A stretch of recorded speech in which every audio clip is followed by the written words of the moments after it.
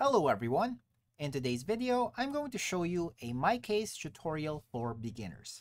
Now this video will have everything you need to know about Mycase and how it functions as supposedly the best legal case management software. So without further ado, let's dive right into their website.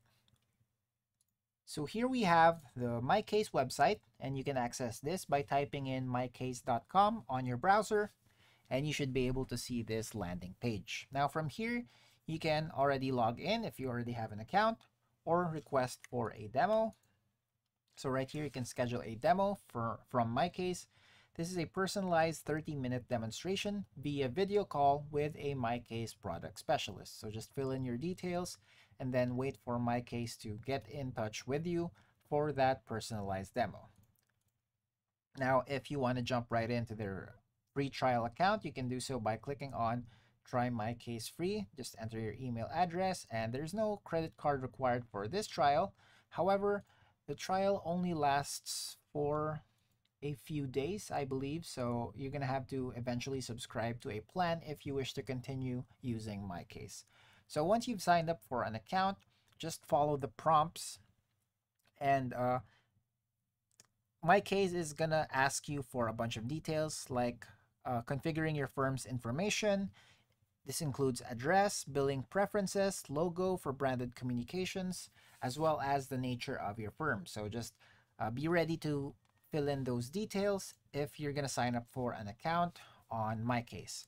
So after that, you should be able to see this page or this dashboard right here.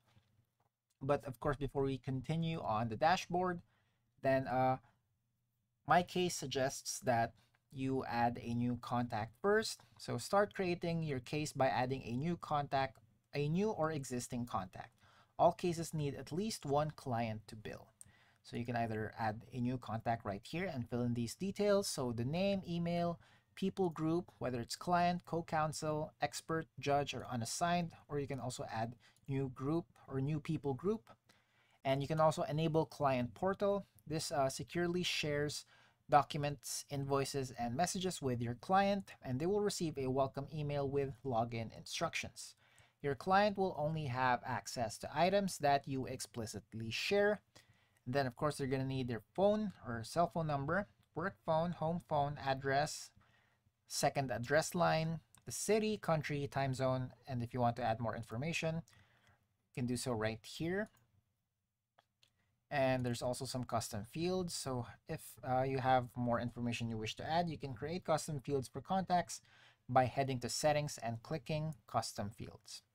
All right, so that's for adding a new contact.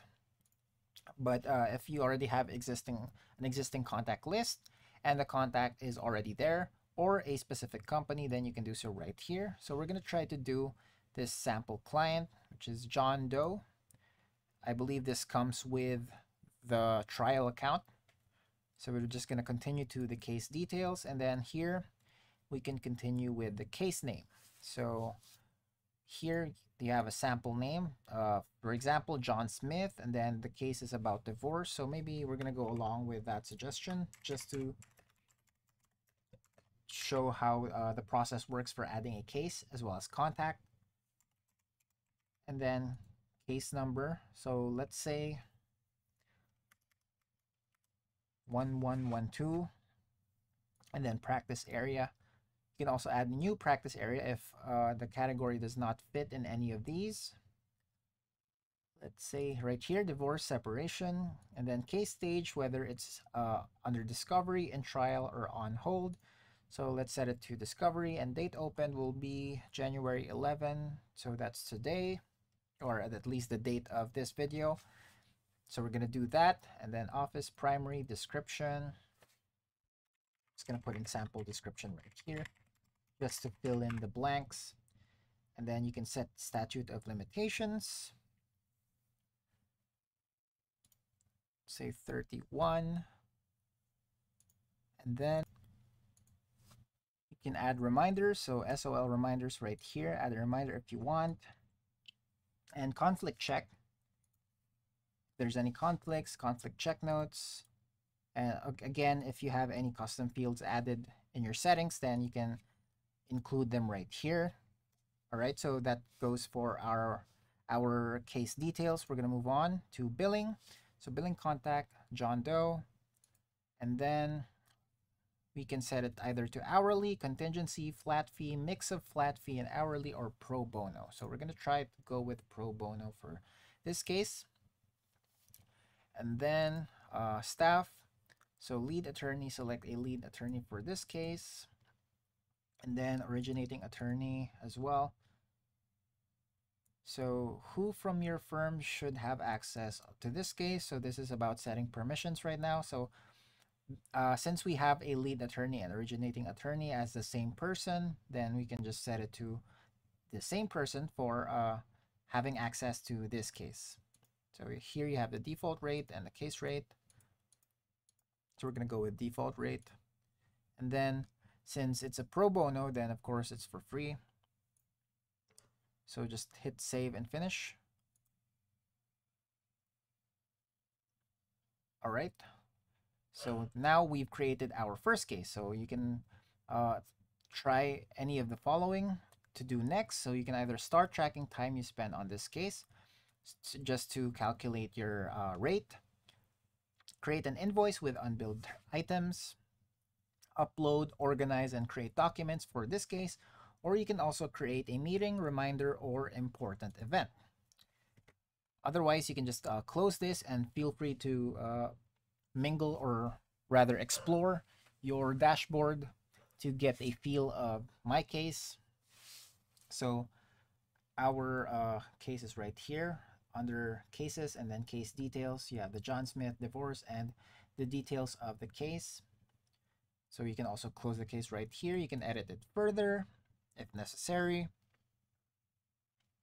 Now let's try to head back to our home dashboard, show you how it looks like. So here, welcome to Mycase. You can get a personalized demo from here as well. You can invite firm members. You can add a new case again, and guided implementation. So quickly get your firm set up with guided data migration and training from our implementation team. So if you need help with those things, then feel free to check this out. You can also get free support.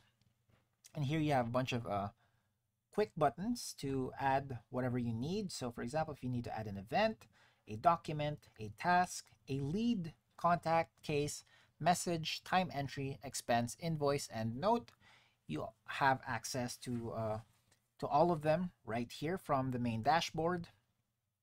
And you also have your timesheet right here. You also have the start timer right over here, and there's also a quick button for adding items in this section. So you have more to choose from right here for quick actions. So you have under billing, you can add time entry, expense, invoice, request funds, record payment. For management, you can add a case, document, event, task, note, contacts, company or contact, and then lead. And then for communication, new message, and add call. So there's a lot of things you can do already just from checking the main dashboard. Allows for easy access and makes things quicker for your tasks. So you have a bunch of overview here, graphs to check for today's events, financial overview, open cases, leads over time, new communications, alerts, and some integrations right here. You can see some common names as well as recent activity. So again, feel free to explore this to get used and accustomed to the feel of Mycase as a legal management or legal case management software. And that's it for today. Thanks for tuning in, and I'll see you next time.